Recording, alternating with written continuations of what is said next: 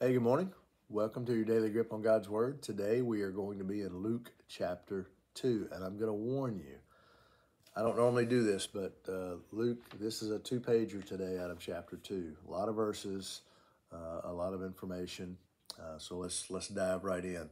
What verse or verses rose up for you? For me today, verses 8 through 14. I know that's a lot, but stick with me on this. There's a purpose behind it. I titled this Glory to God in the Highest.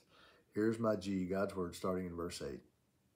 And this is written out of the King James Version. I normally do New Living, but when I was younger, I memorized this out of King James, and it just sounds fresh to me when I read it in King James. So I'm going to read that to you today. Starting in verse 8, here's the KJV. And there were in the same country shepherds abiding in the field, keeping watch over their flock by night. And lo, the angel of the Lord came upon them, and the glory of the Lord shone round about them, and they were sore afraid. And the angel said unto them, Fear not, for behold, I bring you good tidings of great joy, which shall be to all people. For unto you is born this day in the city of David a Savior, which is Christ the Lord. And this shall be a sign unto you. Ye shall find the babe wrapped in swaddling clothes, lying in a manger. And suddenly there was with the angel a multitude of the heavenly host, praising God and saying, Glory to God in the highest, and on earth peace, goodwill toward men. When I read that version, that takes me back to when I was a small boy, and my grandmother would read the story to us every year. Just brings up a lot of wonderful memories. Here's my R, here's my reveal. Lots to unpack here. First, the announcement was to a group of shepherds. Shepherds were despised by many because of some who earned their poor reputations by stealing and doing bad things. Shepherds weren't looked at in a good light. Jesus came to redeem those of us who have been cast aside. He also came as the great shepherd.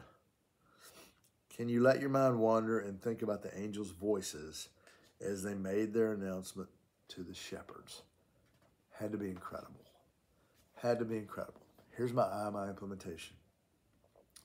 We must get it through our heads to our hearts that Jesus came to save the lost. We don't have to clean ourselves up to go to him. We go as we are.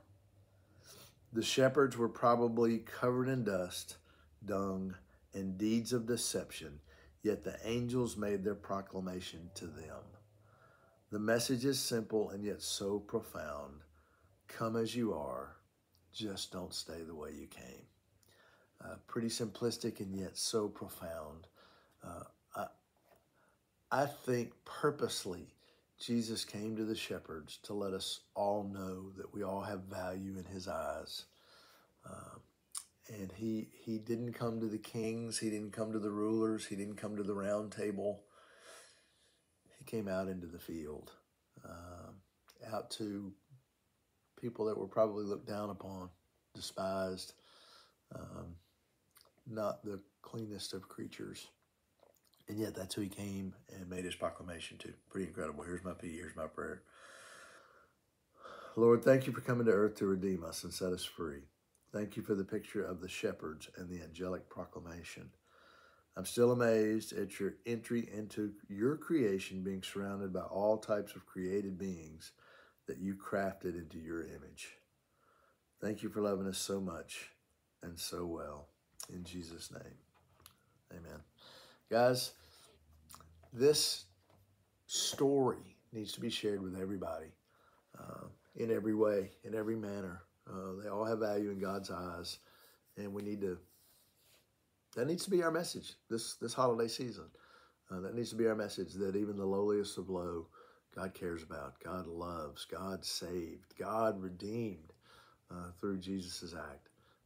Let's share that message and let that be on our tongues all throughout this holiday season. Let me pray for us on our way out. Father, I do thank you for this charge you've given us today. I pray, Lord, that we would use this to, Lord, just make every conversation about Jesus, about his coming, about his birth, about his life, about his death, about his resurrection. Lord, I pray that we would tie it all together and allow people to hear the gospel message of hope, the gospel message of life, and that this holiday season would be different than anyone they've ever faced before. Lord, I just pray that you would just put that on our hearts, on our tongues, and our minds. Lord, just help us to share it with so many that need to have that message. Lord, we love you, we thank you, we bless you in Jesus' name. Amen. Guys, be blessed. I'll see you back here tomorrow.